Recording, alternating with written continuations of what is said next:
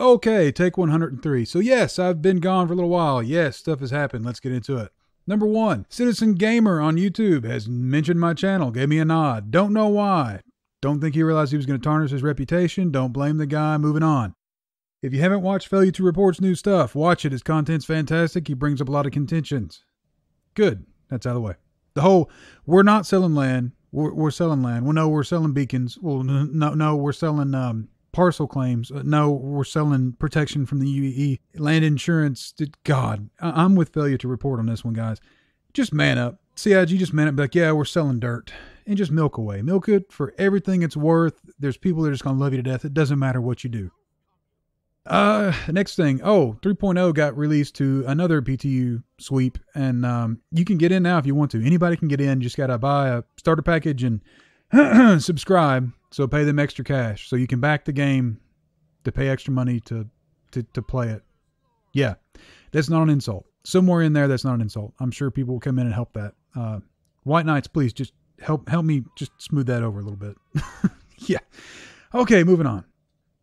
So, in the title of the video, I don't think Star Citizen is going to be that much fun. I'll be honest with you. And you're going to ask, well, why? Why can't it be the best thing ever? And I'm going to tell you why. Because it has morphed away from what it used to be. And let's talk tier systems. Let's talk everything else. And pay to win. And now you're looking at, on top of everything you're going to do, so space trucking, bounty hunting, mining, everything, you're going to have a few contentions you got to work with now. You have to worry about food, probably water, bathroom use, and shower use. So yes, you heard me correctly. So people who say, oh, well, Elite Dangerous, for instance, is the one that Star Citizen hates for some reason. Citizens cannot stand it when you talk about Elite Dangerous. So anyway, let's get that ship underway. People say Elite Dangerous. Well, citizens say Elite Dangerous is a mile wide and inch deep. Okay, so in case you haven't put it all together, Star Citizen is going to play like Elite Dangerous, except you can get out of your ship. Sounds cool until you find out what they want to do with that. The EVA sounds great. The FPS sounds great, but when you start thinking about stuff they talk about, the life simulator crap they've added, plus the other things you have to do that's a complete headache. Let's just take like a gameplay loop from Elite Dangerous. Let's do cargo or a data mission. You boot the game up, you're in your ship, period. You either load cargo instantaneously or you get data missions. Cool, you plot your route. You fly out. You go there. You fly forever. You go to your destination. You request landing. You dock. You instantly get rid of your cargo and get your profit, or you turn in your mission, your data, and you get paid. Cool. Done. However, Star Citizen's way.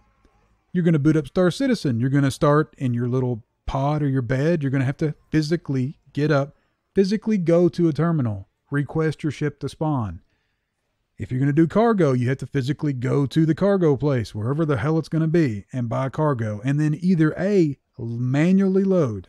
Yes, manually load each box onto your ship, or pay NPCs to do it. And now you have a timer running for when you get to play your game. So you get to play your game to get a timer to play your game.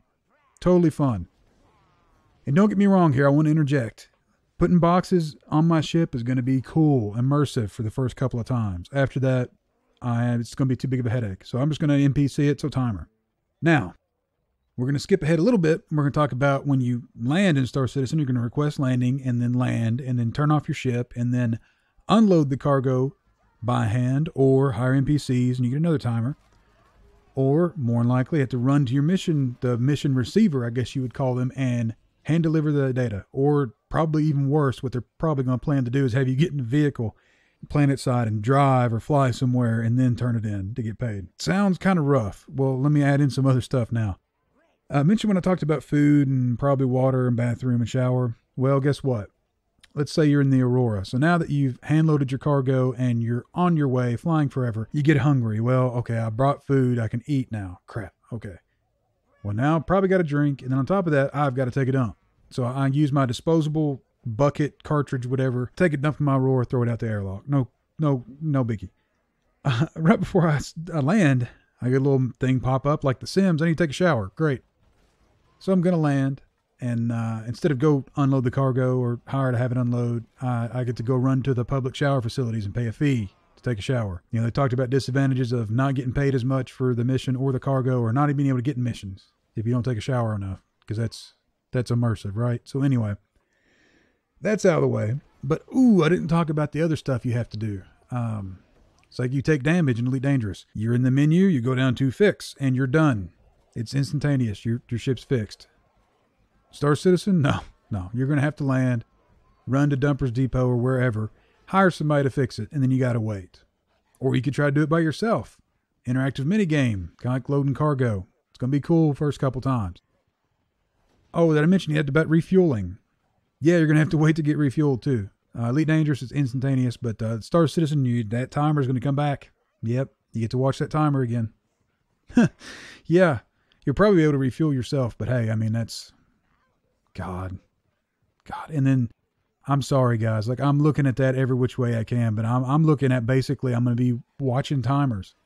Even if I could do it all at the same time, even if I could hire them to load the cargo, hire them to fix the ship, and hire to refuel and don't forget ammo. I'm going to have to run to, I guess, the cubbyhole firearms and get more ammunition, because now I've got to worry about my own personal armor, my own personal oxygen, my own personal the health syringe, and God, it's going to be, well, I want to play Star Citizen. I've only got an hour. I can't play tonight because it takes 25 minutes to set up for the mission.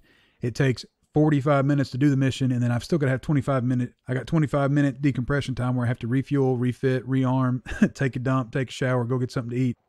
It's like, no, like that's not fun, guys. And you can throw Elite Dangerous under the bus. I mean, honestly, when people do that, you're also throwing in, Freelancer under the bus, X3 under the bus. There's so many games that are just, God, it's a never ending cycle. And that's what gets me is like people keep defending CIG. Like, seriously.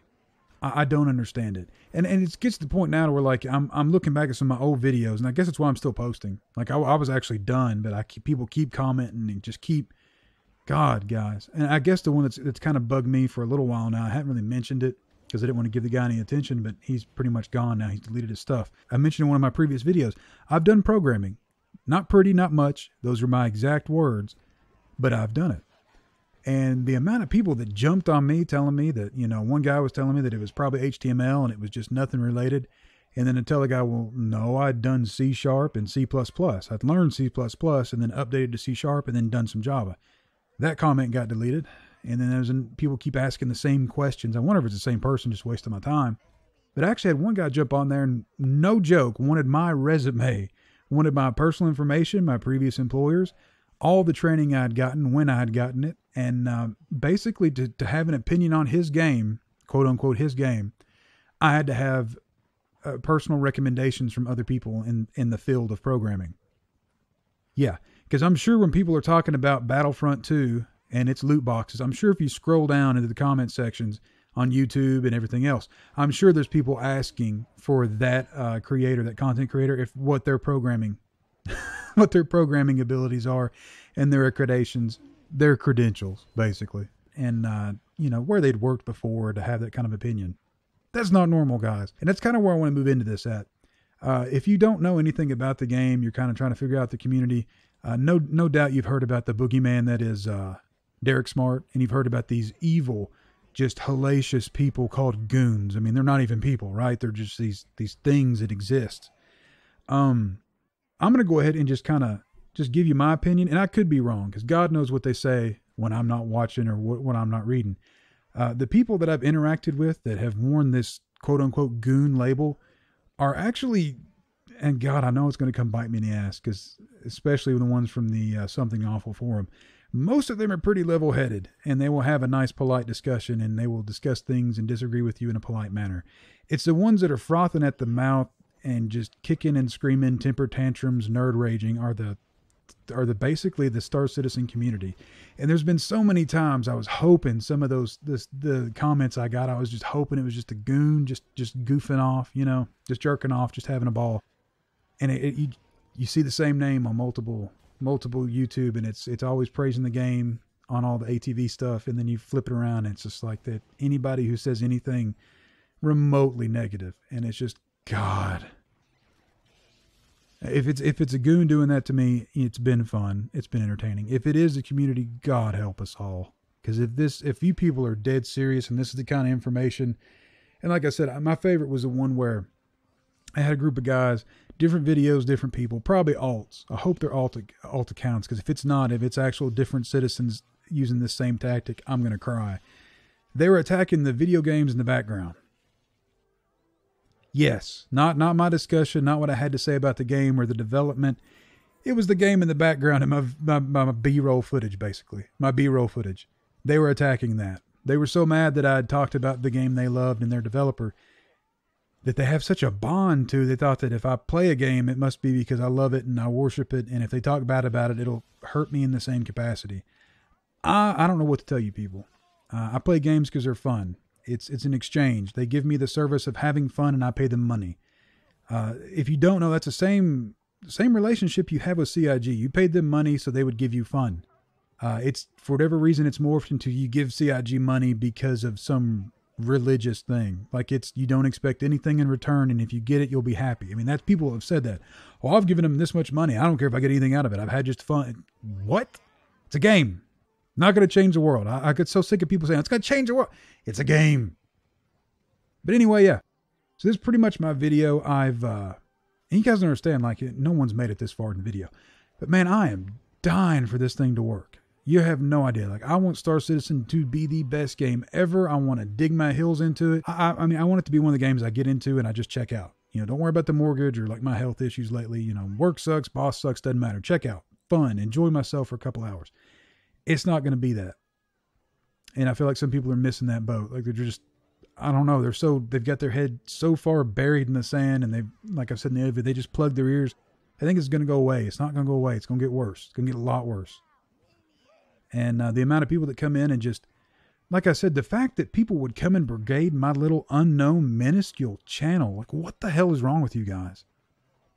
If my little, God, I don't even have 200 subs. If my little channel can break this multi-million-dollar game from just what I question about it, then either A, I am a lot more influential than I thought, or B, the entire project is just doomed to fail. That's all I've got to say. And I had a much longer video planned, and I've taken, I don't know how many takes of this. I'm just boiling it down to the bare minimum. The game's not going to be fun with all the crap they're adding to it. There's not going to be any kind of gameplay loop that doesn't involve your entire life. And second of all, the community has really driven me away from the game. You know, like I said, CIG does some horrendous stuff, and they're milking people, and they're preying on people. You know, and there's other YouTube commenters and content creators that they're milking right along with them. All they're doing is telling people it's going to be okay. You didn't make a mistake. Look how fun this is going to be. I've even caught a few of them reading line for line, no joke, verbatim, reading Theorycraft posts from the archive, from CIG forum/archive from years ago. I mean, if you want to, I mean, I'm tired of providing evidence. Look, just Google it. Go to Google, and you know better what? Go to RSI forum and type in the name of the ship. Whatever ship is just getting ready to come out. You know, if it's going to be a mining ship, type in mining and read through the comments section. After a few months of reading through those, because there's a lot of them, you're going to find a lot of this stuff. And like I said, sometimes they paraphrase certain posts, and it's stuff out of left field. And like I said, that's fine. But when people are reading this crap word for word, passing it off as their own, and they're basically preying on people. I mean, I'm not going to, you cross the line. No. When you read word for word, old forum post, and guise it as your own theory crafting, and then on top of getting the view count, you have a Patreon account, because you're basically telling people, look, it's okay. Everything's fine. You're not being hoodwinked. You're not, no one's pulling the wool over your eyes. You did a totally cool thing of giving all of your money to these people and trusting them. Don't question them. It's going to be fine. That's preying on people. And I'm not cool with that, and I don't really care. And I'm sure I'm going to get harpooned even more. I mean, like I said before, what are you guys going to do? You just not going to sub to me? You going to thumb down my video? And this is going to bite me so bad, but I just want to tell you guys, look, YouTube doesn't care about thumb up, thumb down, like, dislike. Okay, if I have 1,000 people dislike my videos, all it does for YouTube is say people interacted with this video. It had enough to say they interacted. So honestly, I mean, if you don't know, Google it. Don't trust me. I mean, God knows, don't trust me. Google it. It has no bearing on me.